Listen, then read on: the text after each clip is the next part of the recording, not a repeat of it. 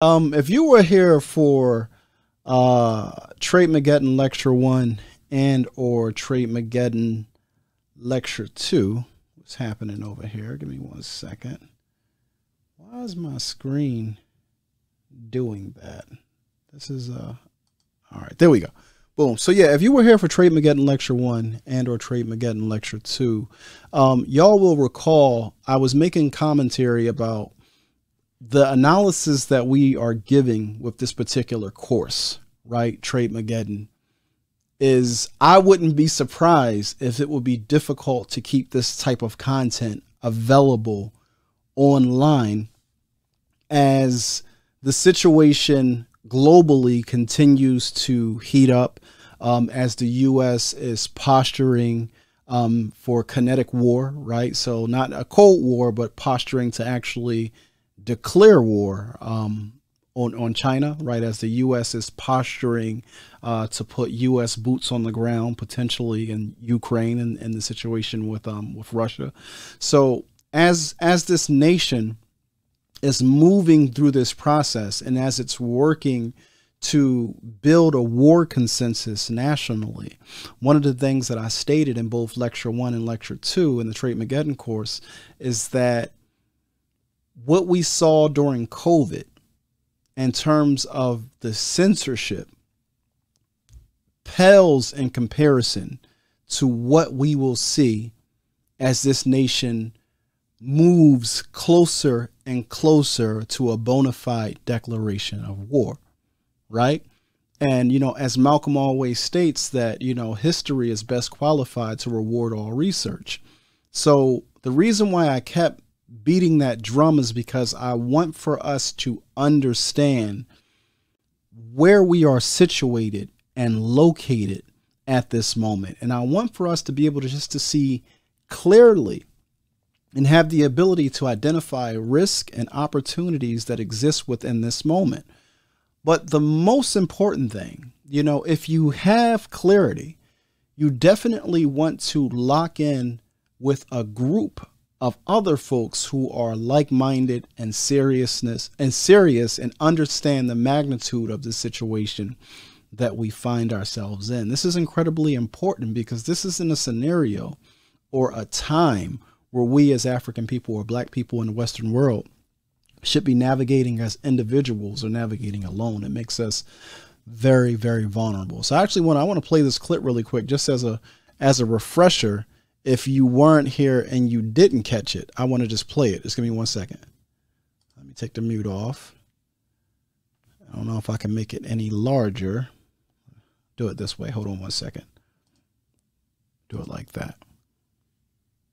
The marketing, right? That's using the tools that this digital world gives us and allows you to reach broader audiences, right?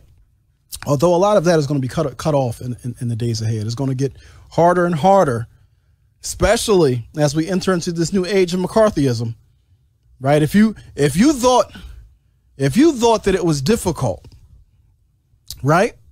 If you thought it was difficult to speak out against the pandemic, right? During the shutdown, if you thought it was difficult to offer content online that went against the state narrative, then wait until the war heat up. Y'all don't gotta study history. Look back at McCarthyism. So yeah, wait until the war heat up, because what I referred to as putting together disparate facts and drawing insights from based upon historical, political, spiritual, and cultural insight, right? What the companies refer to that as is conspiracy theories. I'm not going to play the full clip. If you so choose, you can feel free to actually check out Lecture 1 and Lecture 2 if you haven't done so already. But I just wanted to go back on that as a refresher, because I want us all to understand that in this environment, in this heightened wartime environment, the stakes are much higher, right? So whereas though during the pandemic, you know, the social media companies and, you know, mainstream media was responding by censoring certain accounts and They were responding by creating so-called conspiracy theory policies. So if you will put something online that's potentially a so-called conspiracy theory related to either the vaccines or the COVID-19, you know, you could get your whole channel removed, or you could get your whole account taken down, right? And there have been people specifically on Twitter that have had their accounts removed, and they actually sued Twitter and successfully won their lawsuits, right? Because basically everything during the pandemic that they were saying, hey, is disinformation or misinformation or conspiracy theory, much of that stuff was proven to be factual, right? But we understand the politicization of information in hotly contested environments, right? So I'm sharing this with you, and the reason why I wanted to make that comparison is because with COVID, the most you might risk is having your platform removed, right? Being silenced in that way.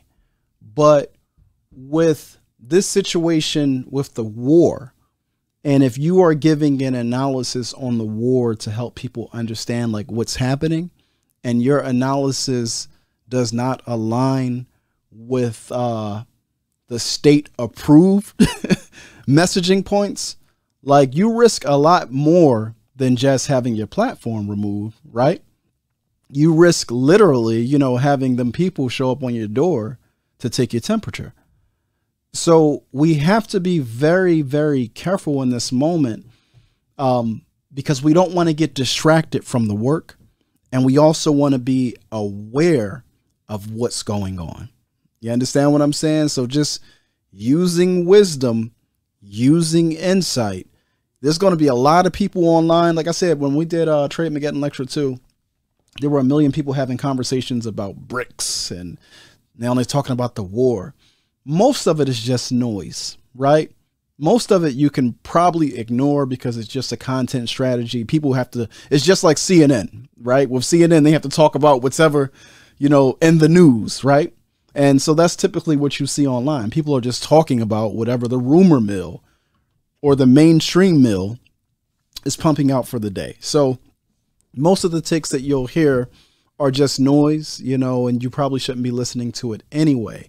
But I just want us to be aware that this is a very, very real situation, right? Because two things that the United States government or this nation in general has never had an appetite for are truth and justice, right? We have to understand that this, our history, right? Our sojourn as a people within the divided states of America has validated and proven to us over and over again that this nation does not have an appetite for justice and or truth.